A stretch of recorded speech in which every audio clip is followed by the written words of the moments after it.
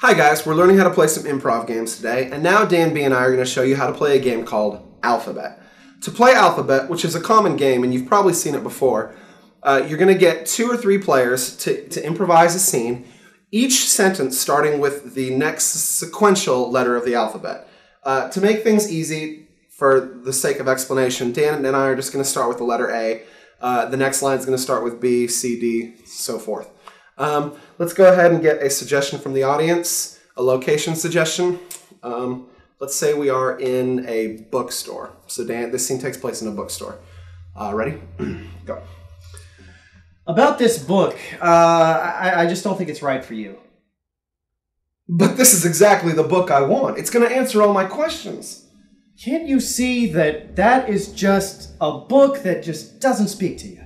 Oh, don't tell me what speaks to me. I can make my own decisions.